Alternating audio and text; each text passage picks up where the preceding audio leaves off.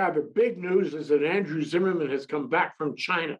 Hello, everyone. This is between the two possibilities. This is a much better one. He's back here in Hawaii, and he's here on the show. Welcome to the show, Andrew. Nice to see you. Thank you very much for having me, Jay. It's good to be back in Hawaii. Well, you went to China. You spent a couple of years teaching English in China. Is And my it? first question is why? Why? Oh, that's a great question. Well, there's two things to it, I think. The first thing is I had long had this obsession with China, probably since I was like 5 years old. I remember Wuhan was my favorite movie, and I figured as soon as I got out of college, there's only so long you can have a chance to live abroad, and China seemed like the really good place to do it. Just because it's a really happening place, the political situation is really interesting, and I know when I'm in my like late 20s, early 30s, you're probably going to start thinking about, am I going to have a family, and that's going to be really hard to do something crazy like live abroad. So I wanted to get it done as quickly as I could, and I ended up making a really good choice and picking a good time to go. I think so many people I know have actually had that same thought. And China has been so exotic, even increasingly exotic in the difficult times. And I want to talk to you about that. But how did you find your job? You had a job before you left here Mhm. to go there, right? It was a job teaching English. And where was it in China? And how did you connect up with the job? Yeah, so I got a job up in Shanghai with Education First. But there's a lot of companies that are constantly hiring foreigners to come out to live in China. The demand for English teachers, foreign English teachers specifically, even ones that don't have very good qualifications, is always really, really high. So if anybody's interested in doing so, teaching English is a very, very good kind of window into that. And even most foreigners living in China today, they're an English teacher. It's by far the most popular profession for foreigners because a lot of things companies would prefer locals. Well, now, does that fall within the news story 2 weeks ago about how the Chinese government had terminated all tutoring arrangements? You must have heard about that. Then Mm. one fine day, Xi Jinping said, "No more tutoring, and we're terminating that whole you know area of activity and teaching, and you can't do it anymore, and it's against the law." How does that affect what you just said? Sure. Well, one of the big problems that they're having in the market is that the demand for it is so massive that the schools are becoming less and less regulated. More and more often, they're breaking. Right now, the law says that you can only be from one of about 7 countries where the native language is English. Think that would be things like Canada, America, New Zealand, for example. But a lot of sort of out of the way kind of tutoring schools would start hiring, for example, Russians, or maybe they would even just hire local Chinese, which is not so, which they're not supposed to do if they're advertising that we have international teachers here. It's not there still is absolutely a market for private tutoring, but they're starting to put it under new regulation, and I think that has a lot to do with the pressure that the students go under. Uh, in China, you take the Gaokao, which is like the college entrance exam, and once you take that test, it's probably going to determine how a lot of your life direction goes. And so there's a huge problem of student stress, huge problem of even student suicide. And I think the government's trying to start taking actions about that. And one of those things is going to involve maybe not, after the kids are done with 10 hours of school, maybe let's not throw them into a tutoring center, or at least not give them so much homework out of it. Hmm. My impression, just me now, was that this seemed to be part of the government's attempt to control education. And the government did not want external forces, external educational sources and forces teaching kids, teaching students about things other than the party line, literally the party line in school. So therefore, let's terminate the tutors so we don't have a leak in the boat, so to speak. Mm. Any truth to that? Well, make no mistake. or if you were doing my job, right, and you started telling the students that Taiwan should be its own independent country, you would be at least fired, probably arrested and deported. That's absolutely true. Um, However, I still think that the government realizes that there's important value to having foreigners in, especially foreigners with native English accents. There's still a very healthy market for foreign adjunct professors who are doing a lot of really interesting scientific work. As you know, China is currently outspending us in R&D.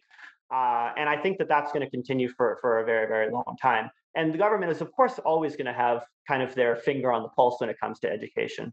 But I don't think that it's quite this foreigner crackdown that's kind of made out in Western media. Hmm. We do have a viewer question. Let me, because it does relate to what you just said. And I'll read it to you. We appreciate viewer questions. It Yeah. gives us a handle on what our viewers are thinking. Um, what has been the private versus public reaction of Chinese people? You were there, you talked to them, so you can say what the reaction was.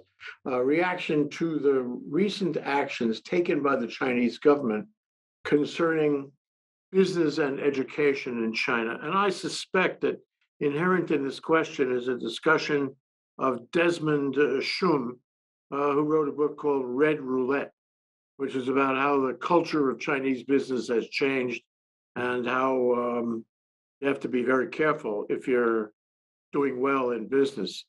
And he did a video talk show recently, not with us. I wish it had been with us, where he talked about how the power structure in business had changed, and the state-owned enterprises have risen up again. They had declined, but now they've risen up again. And the hierarchy is all built on how close you are to the government. Mhm. Guanxi has changed. Guanxi is now not so much if you know somebody a long time. It's is the person you're dealing with high up in the government.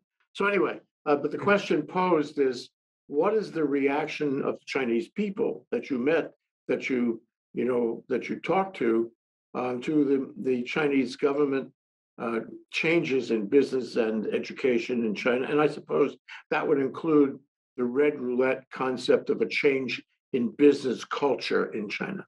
Yeah.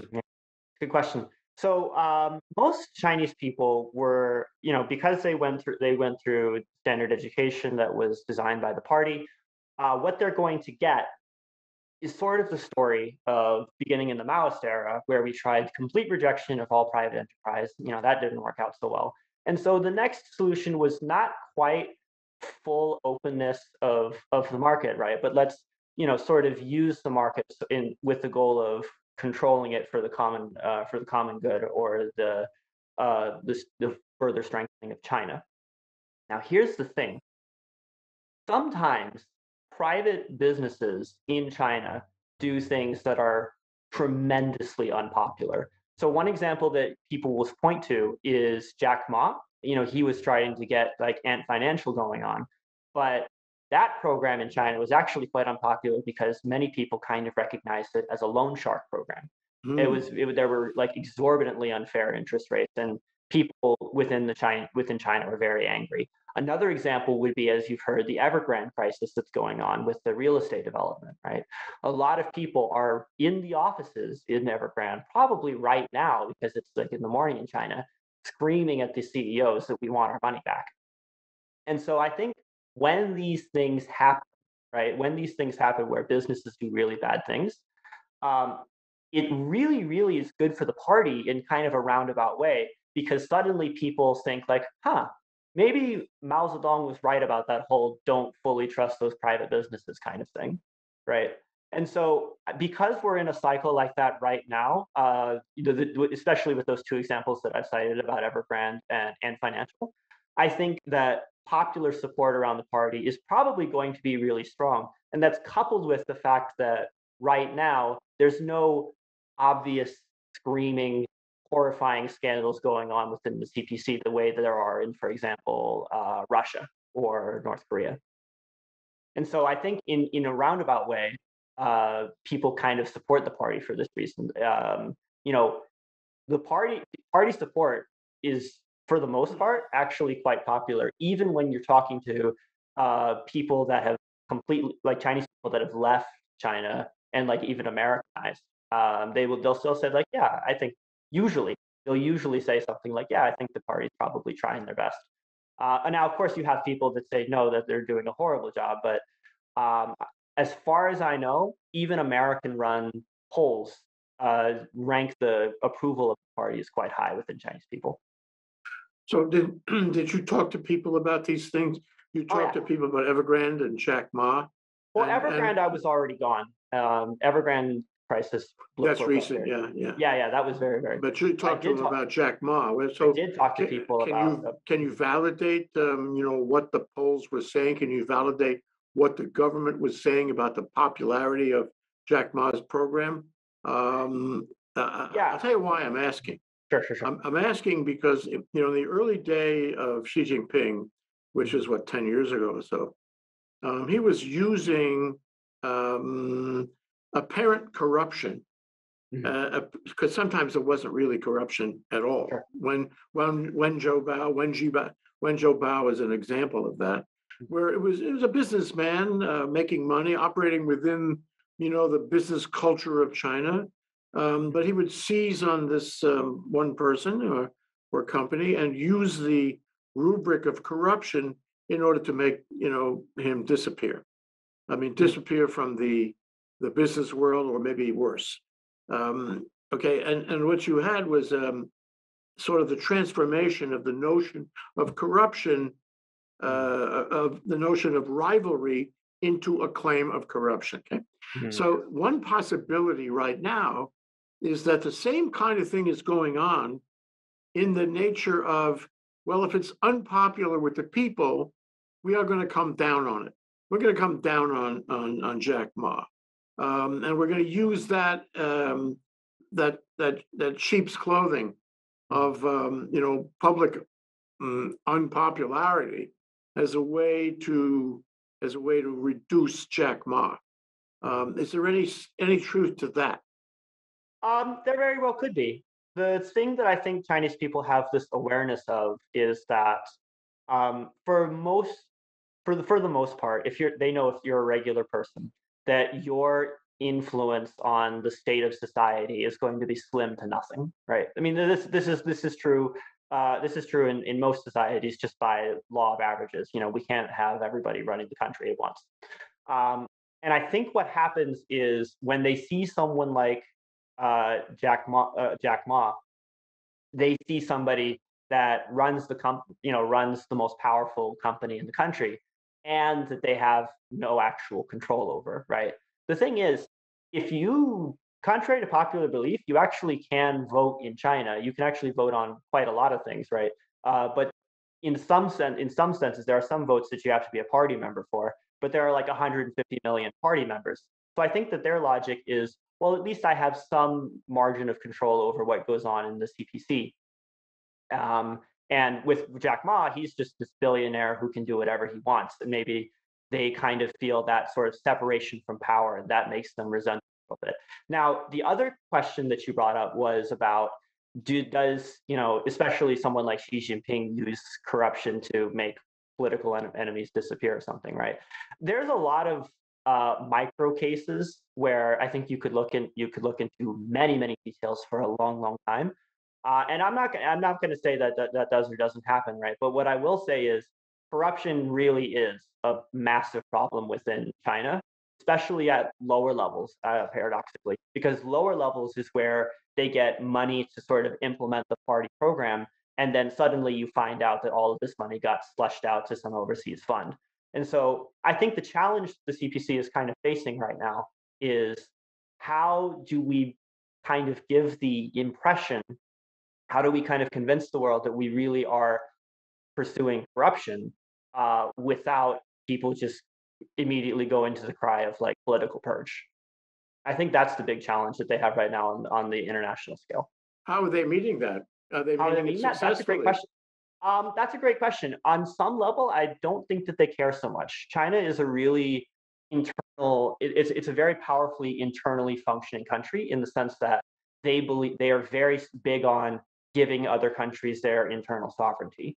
So when Israel was founded, this is a little known fact, but when Israel was founded about the same time that China was, and China was the first country in Asia to recognize Israel as a real country, and Israel was one of the first countries in the Middle East to recognize China once the Maoist revolution came on, right? When the Taliban took over Afghanistan, China was also one of the first countries on earth to recognize the Taliban as the rightful leaders of Afghanistan. A few weeks So, ago. yeah, yeah, exactly.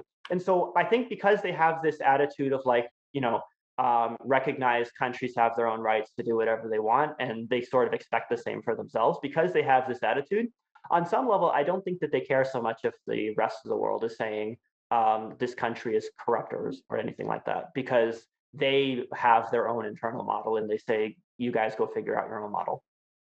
It's very refreshing to talk to you because, while you were away, and increasingly, China got involved in all kinds of kerfuffles. Yeah, it For did. It example, was a with strange Hong time. Kong and threats on Taiwan, Yeah. South China Sea, disruptions in the South China Sea, disruption, with the U.S. And changing foreign policy, stress points in foreign policy. And we have an image of China as doing debt traps on the Belt Road Initiative. We have an image of China suppressing people in Xinjiang, oppressing them, and worse. We have an image of China, changing things to make the life of the individual maybe a little less democratic, and so forth. And I wonder, so you had 2 years there, and during those 2 years, a lot of these things were happening. Did these things come to your attention? Did they come to the attention of the students that you were teaching? And big question, did you discuss them with the students you were teaching?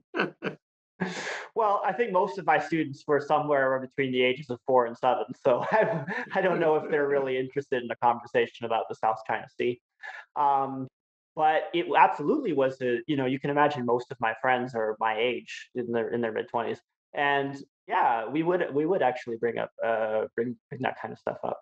I was for a while actually dating a girl. My girlfriend for a long time was I think she was half Uyghur, and she was very supportive of the government's action, even when I would try to, because I was interested in the sort of what the Chinese side of the situation was, right? Because that's not really something you're going to hear in the West, most likely. So I was interested to see what they say. And my girlfriend, it blew my mind how supportive she was, not just of the situation, but if I would try to kind of, you ever try to like prod somebody's beliefs and maybe get them to say like, yeah, okay, but I don't really like that. No, no, she was very, very firm. Like, yeah, there's a terrorism problem in Xinjiang. We have to fix it. They're trying to make, a sort of a Chinese Sharia within their own borders, and we're gonna make sure that doesn't make a problem anymore. No matter what I tried to get her to say anything bad about it. She wouldn't. Um, and it's not, and that's the thing. It's not just that she wouldn't, she didn't agree. Is she actively thought of reasons that it was wrong. So I didn't suspect it was like kind of hiding her true beliefs. Now, as for the other things, right? I think the biggest thing that was scary to me actually was the Chengdu embassy was shut down um, in response to the Houston embassy being shut down by the Department of Oh, I Homeland remember Security. that. Sure. Yeah. Yeah, yeah, yeah. And I remember actually telling my boss, "Hey, I'm just gonna let you know, if the Shanghai embassy gets shut down, I'm like first flight out of there. I'm not. Yeah, I'm not going to consider it a safe place for me." But fortunately, that situation kind of just casually died down quietly. Yeah. There were really a lot of interesting political developments around that time, and maybe some people would have left. But I think the biggest thing that inspired me to stay was the biggest political event of the world by far, which is COVID, was handled within China inside of a couple of months. Wuhan was declared COVID free. Wuhan, the origin of the virus, was declared COVID free on April 15th. And so that kind of made me say, okay, well, no That's matter April like 15th, 2020. 2020, yeah, exactly. So 3.5 or so months after the outbreak.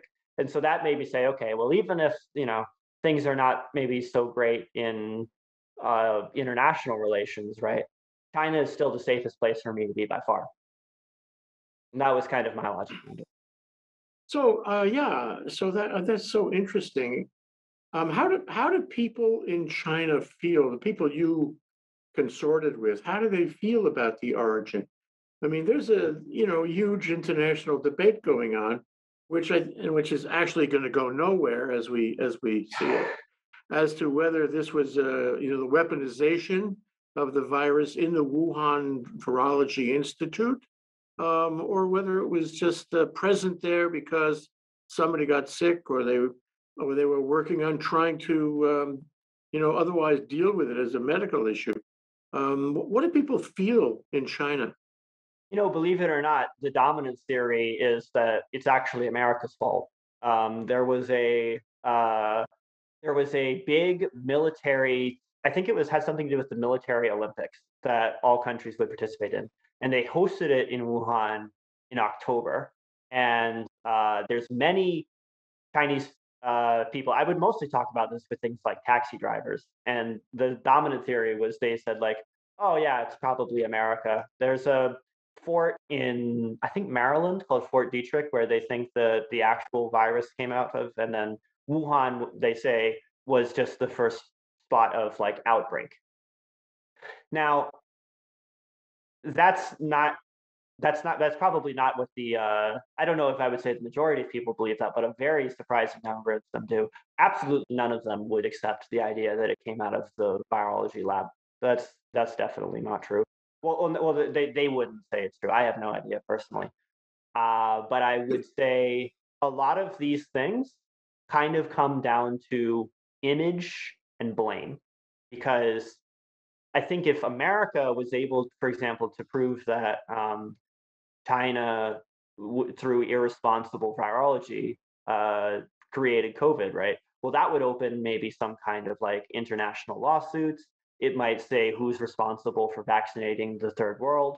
It might have a lot of different other international repercussions. But I think for a lot of it is it's just sort of posturing, and it's for a question that's never really going to be satisfied. It's Oh, for a I, question I I think both totally sides agree. are It's going to never going to be satisfied Mhm.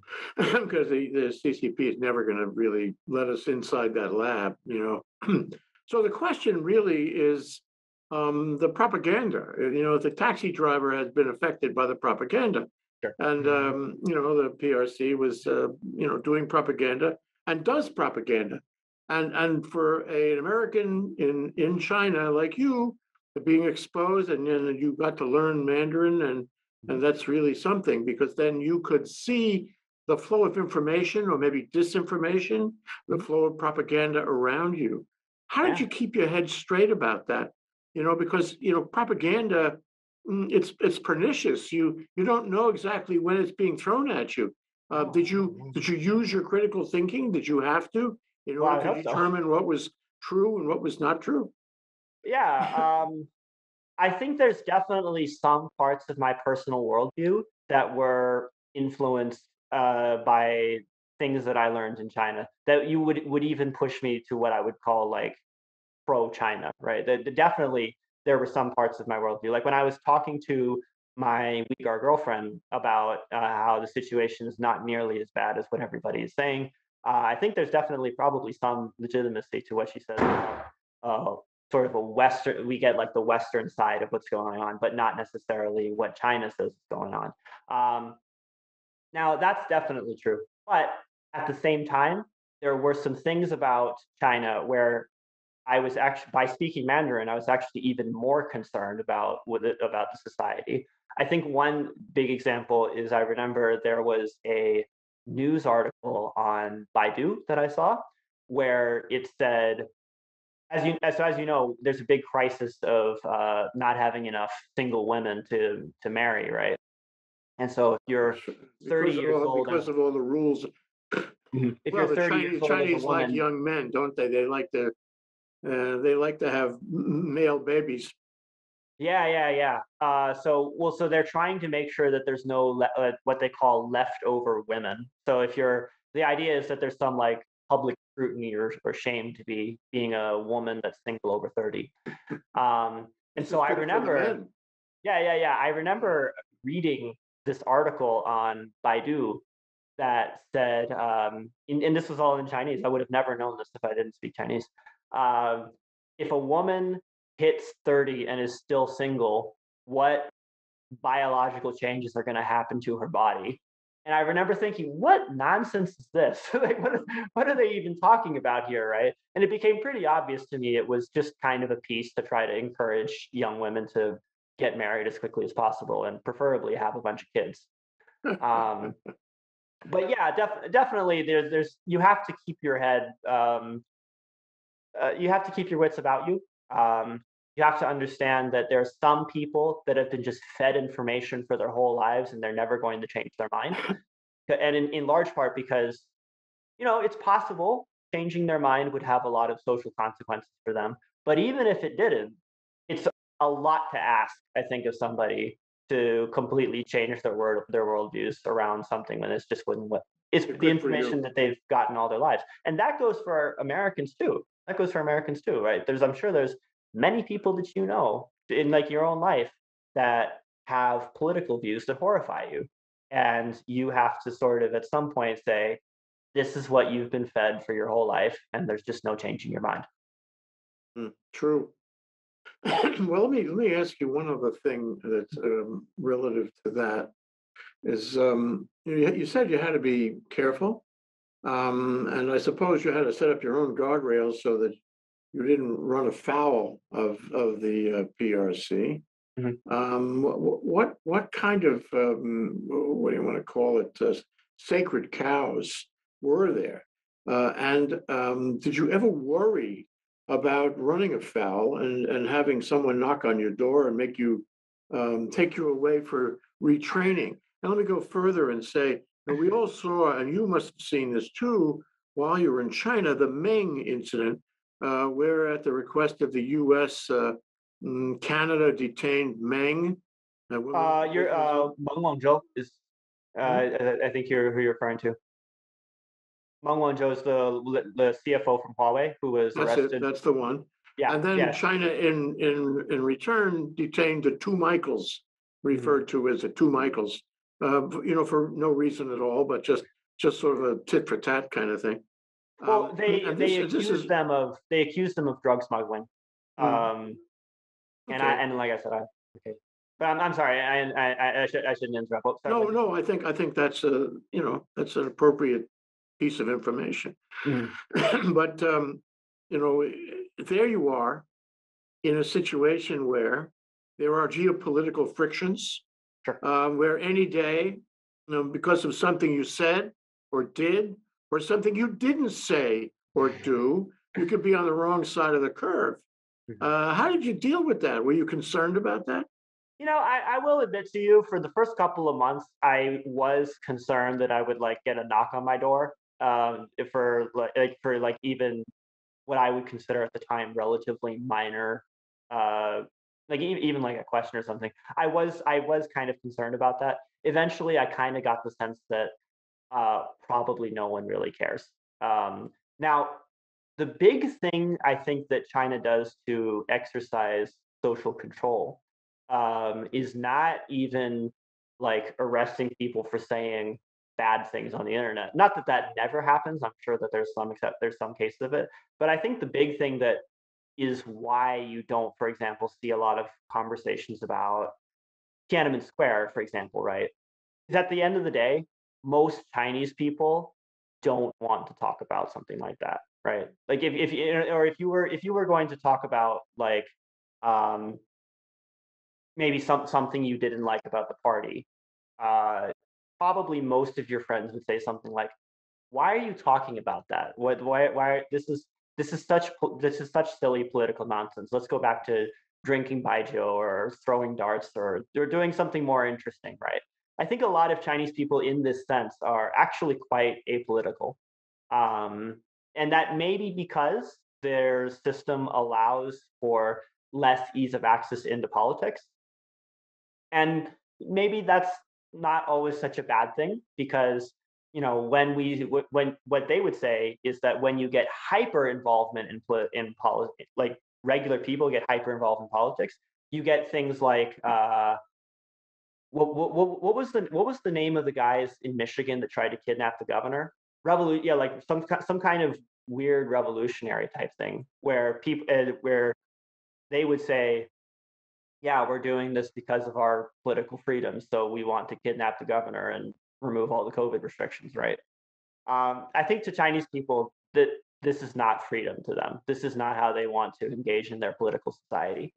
And so that's the big way that I kind of control it. It's not even that I have to, as I'm talking, I have to think like, oh God, am I saying something that's going to get me thrown into prison, right?